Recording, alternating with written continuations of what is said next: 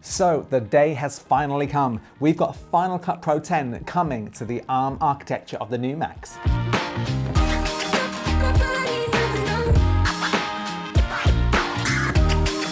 So we had some huge news yesterday. Apple are going to be transitioning from Intel chips to their own in-house ARM-built processors for the Mac lineup. Now this is huge news because when you transition from one processor to another, all apps have to be essentially recompiled, rebuilt to work well on this new architecture. But these chips already actually exist inside iPhones and iPad Pros. And if you've used an iPad Pro, you'll know how blisteringly fast the iPad Pro is and how well it can work with programs like LumaFusion. So when a friend asked me a few days ago if Apple do release a MacBook Pro with an ARM processor, would I rush out and buy one? And to be honest, my answer then was no, because I had the Surface Pro X from Windows and that was an ARM-based processor.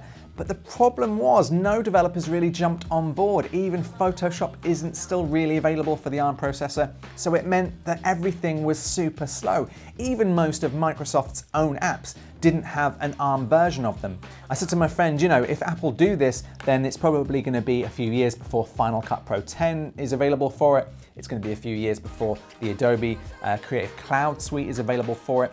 And then we were hit with the news that Final Cut Pro has already been made. It's going to be ready for day one. And Adobe and Microsoft are already converting and recompiling their apps to work natively with this new chip architecture.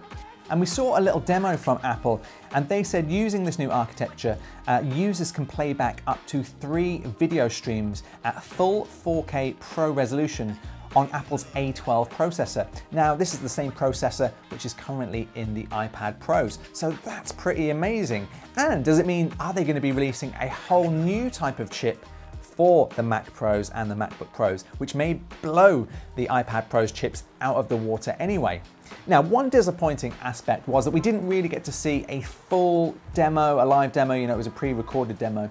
And secondly, they didn't actually mention how much faster at all in any kind of numbers this is compared to the Intel chips. What I would have liked to have seen was, say, maybe a 25% increase compared to Intel chips, or an improvement in render or export time or graphics performance, that kind of thing. So it's got me excited about Final Cut Pro 10 on the ARM processors.